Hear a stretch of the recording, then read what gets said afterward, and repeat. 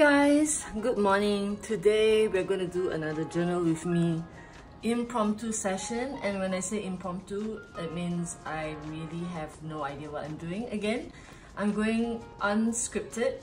I just have some essentials around me within reach, so I'm going to try to use everything that you are able to see on the table. There are certain things that are not quite visible, which is some washi tapes I have on the side here. What do you call this? Yeah, blocks. And then here we have some gold foil washi tapes. So we're just gonna see where this takes us. Let's just start by looking at the page. So generally what I do is, I have to look at the page first to see if there's anything at the back that kind of leak through. So it could be like ink pads, fountain pen blotches, and what I would do is plan around it. So I'll just like layer it over, the stains or the leak through, so that it doesn't look awkward. So here we can see that it's okay. There's nothing much from the previous page to kind of influence this current spread, but I love my leather cover, but I need to take it out when I journal because there's things like this obtrusions that kind of make it difficult to stamp or write sometimes. I'm gonna have to take the tag out because I can really tell that it'd be difficult to journal with this tag here. So I'm just gonna take it out to make sure that it's as flat as possible. Okay, and I'm gonna take out some pens to put here in case we want to use them. I usually have like different bits around so that I can journal better. I usually keep a few different types of pens at hand. So I'll have like a flexi nib or like a ballpoint, a really fine fountain pen or thinner lines. You always make sure that you have enough ink because it can be a little bit annoying when you're journaling and you have your flow going and then you stop abruptly because it ran out of ink, and then even the ink, the writing on your paper might not be consistent because of the ink flow. So what we're going to do now is look for some pieces.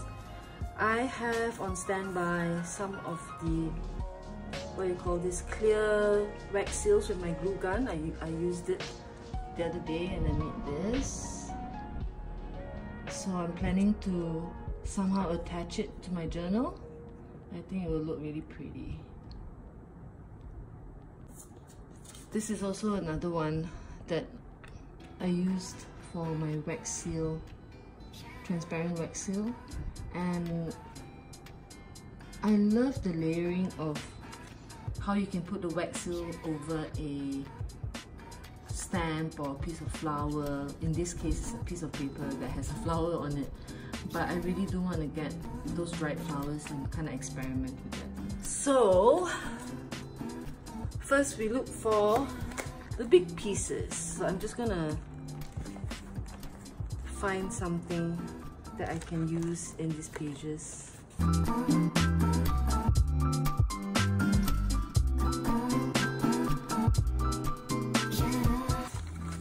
I think this is really pretty. Okay, so I think I'm going to use something like this. There's a divider here, or you can also set it to be the middle of the page. This was something a little different. Let's try that today.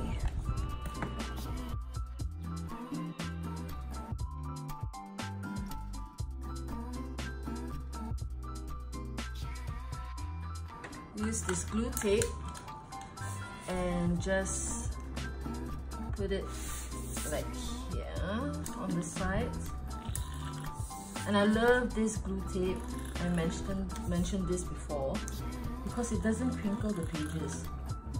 Like a wet glue stick like this wouldn't only crinkle the paper, but when you write on it, because of the residue in the page, it will kind of affect how the ink behaves when it touches the surface. So not sure if I made that clear, but basically this dry glue tape is so much better.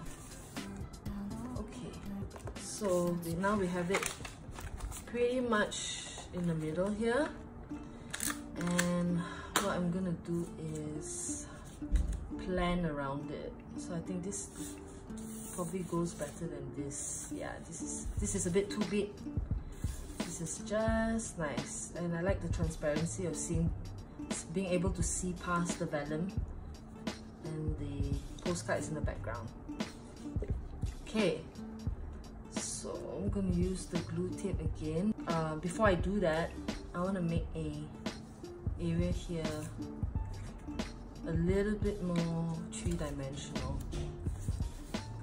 So what I'm going to do here is use this, but I'm going to mark it so that I know how much ink pad I need to use.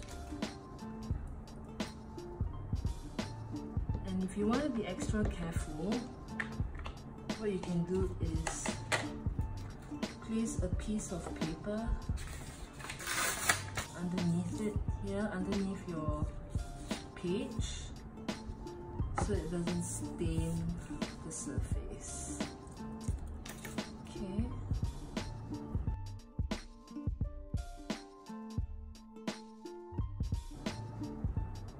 And then here we go. So with the excess, you just like stamp it onto the scrap paper like this. Put it here, and then wait for the ink pad to dry, of course, and then use this amazing glue tape. Put it maybe around here. There we go. So pretty much done with one corner. Then now, because this is a fairly big piece, I don't want to overpower this. I'll get something smaller to complement it.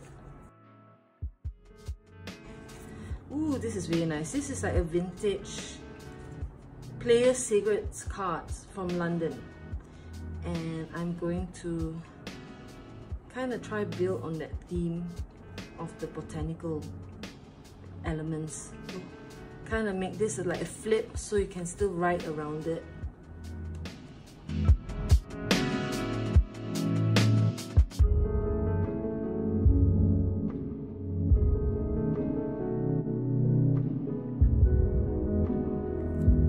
Always cut the edge of the washi off, otherwise it won't flip open entirely. Okay, so like just this. And make sure you have a supporting washi tape at the back. Voila! So that's done. Okay, so now what I'm doing is I'm going to use a rub-on sticker, a rub-on transfer sticker. Okay, I'm going to choose something that can kind of drape over.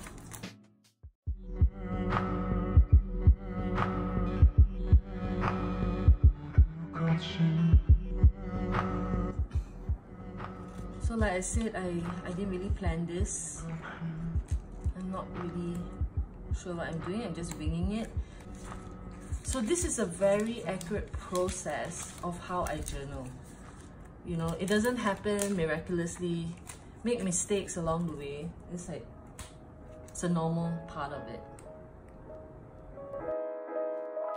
You had to do it, you had to do it, you had to do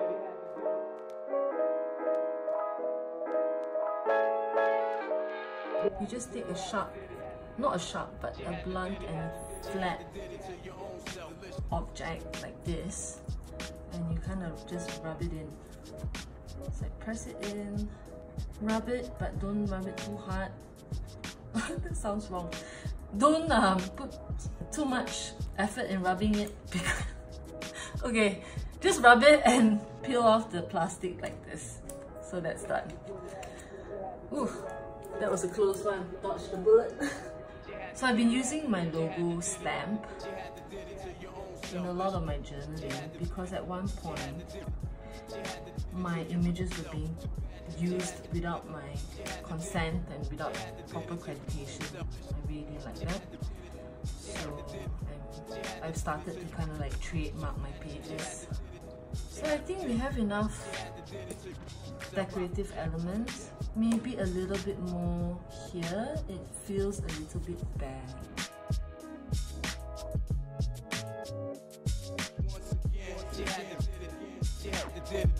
She had to did it to yourself. She had to did it. She had to did it. She had to did it to yourself. Delicious, delicious, delicious, delicious.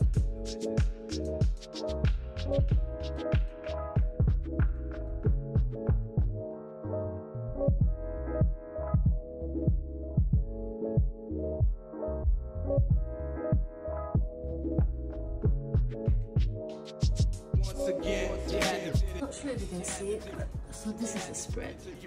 I'll put some washi here, create a little bit more decorative element. This is the flip over.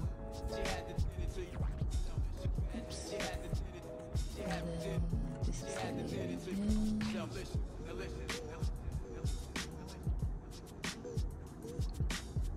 And it's completely okay when you smudge. Okay, like don't get too anal about that, but of course as a perfectionist it might make you cringe.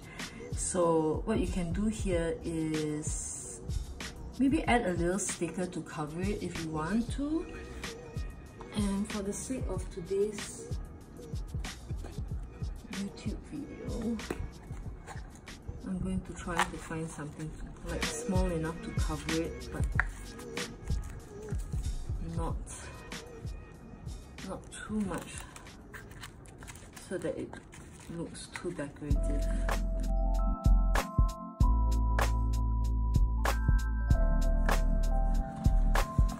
So yeah, these are the little things you can do to hide some mistakes or some blotches. Okay, so what I'm going to do is find a quote for this corner and then plan for maybe another long form quote here and then end it with a fourth quote. Now, it doesn't have to be a quote, of course, it can be whatever you feel like writing today. But for me, I'm just gonna have a mishmash of positive quotes.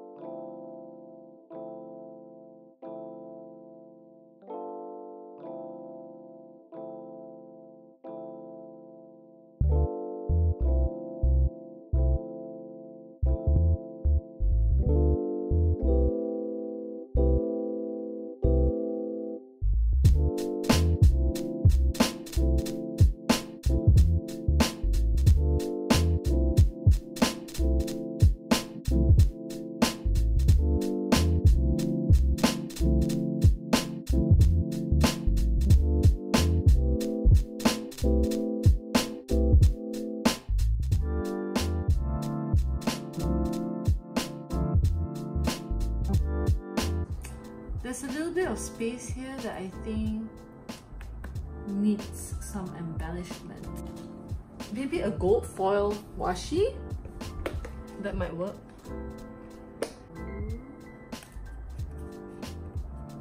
Much better. Can you see it? Just lift it up here. So that's the gold foil. And it's filled, but it's not too busy. Of course, you can put a little bit more. Maybe I'll put a little bit more here. Let's have a look what else I can do. Maybe have the stamp kind of come out a little bit from the page here. That might be nice. And I like that the color is quite similar. There we go. So I'm going to use this and I'm going to put it a little bit, I'm going to tear a bit out.